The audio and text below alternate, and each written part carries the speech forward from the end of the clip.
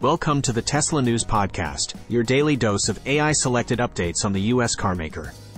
I'm Watson, your AI host powering the Tesla News Podcast. It's time to plug in, charge up, and spark some electrifying conversation. Let's get amped. Thrive Wealth Management's Tesla holdings and supercharging network expansion. Thrive Wealth Management increased its holdings in Tesla by 39.7% during Q1 2017, owning 4,247 shares of the company, worth $881,000, after acquiring 1,208 shares during the quarter. Institutional investors currently own 43.51% of Tesla's stock. Tesla's supercharging network now has over 1,000 stations in Europe and 2,000 stations in North America, with China expected to reach 2,000 stations soon.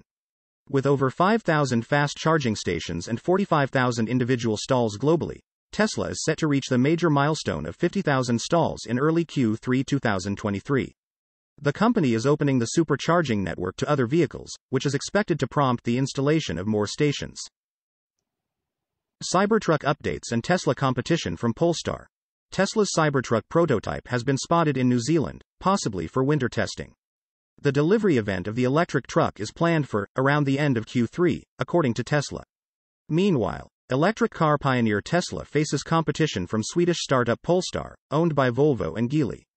The Polestar 2, the company's first mass-market EV, is a direct competitor to Tesla's Model 3. Polestar also plans to release an electric SUV, the Polestar 3, in late 2023 and is working on the Polestar 4 and 5.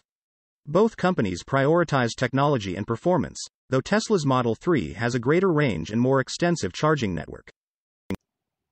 Model S and Model X discounts, Tesla semi-recalls, and Powerwall milestones. Tesla is offering significant discounts on its Model S and Model X cars, cutting $8,000 off both models and offering 3 years of free supercharging to customers who buy before June 30th. This has led Tesla's stock to rise by more than 100% this year. In other news, the first commercial delivery of Tesla semi-electric container truck to PepsiCo in December 2022 has been affected by NHTSA recall notices for trucks produced between November 30, 2022, and March 15, 2023. Tesla is investing $3.6 billion to expand its Nevada Gigafactory facilities. Finally, Tesla has installed more than 500,000 Powerwall home energy storage systems worldwide, demonstrating exponential industry growth. Tesla Cybertruck winter testing in New Zealand.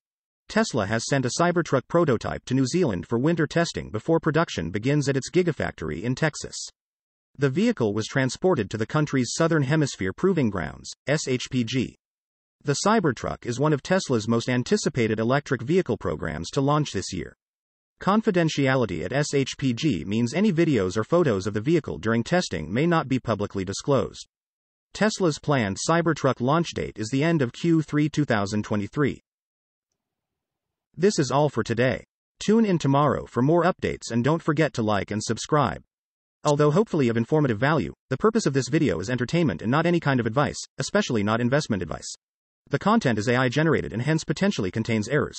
Links to articles for further reading on the discussed topics are provided in the video description.